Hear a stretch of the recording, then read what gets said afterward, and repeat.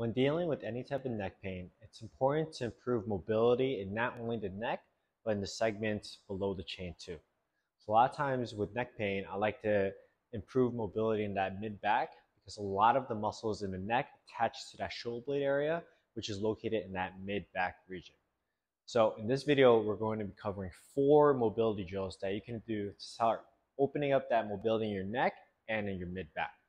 So the first mobility drill we're going to start off with is a chin tuck with rotation. So we talked about the chin tuck in the last video, but now we're going to start improving some mobility with your neck turning. So with this first one, you want to stand nice and tall. You want to think about bringing your chin back. Okay, so again, like we talked about in the last video, you're not just looking down, bring that chin towards your chest. You want to stand nice and straight, bring that chin straight back. And then from here, you want to add a little bit of rotation in. So you want to tuck in that chin, turn to the right, keeping that chin tucked, and then rotate towards the left. And then come back and relax that neck. Again, chin tuck first, hold that chin tuck.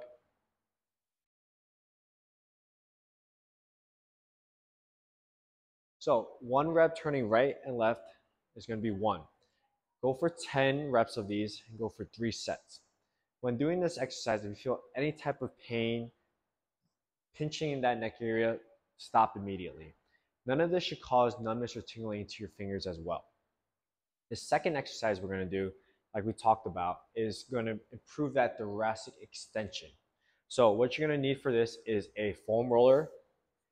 You're going to place that down on the floor, and then you're going to position yourself where the foam roller is sitting in between that shoulder blade area.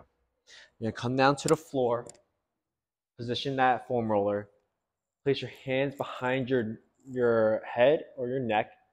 And with this one, you don't want to think about just extending that neck back. You want to keep your head neutral, and you want to think about using this foam roller as a hinge. So you want to gently extend over that foam roller, come back, roll the foam roller up a little bit so you can position it on a different spot of your mid back. Extend, come back,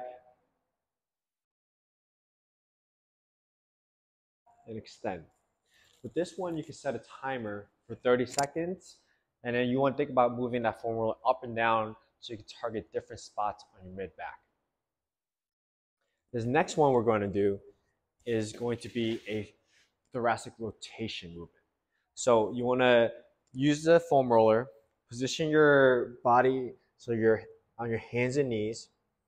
You're going to take one hand, keep the palm facing up, place it on the foam roller. You want to keep this other arm nice and straight. You don't want to bend as you go. Keep that other arm straight, palm facing up.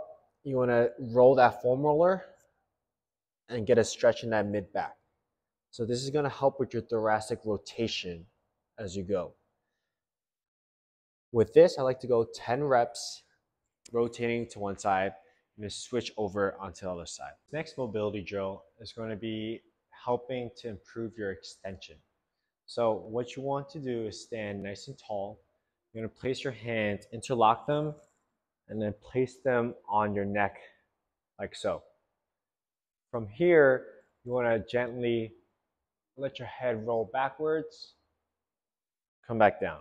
We're going to try and improve your cervical extension with this movement.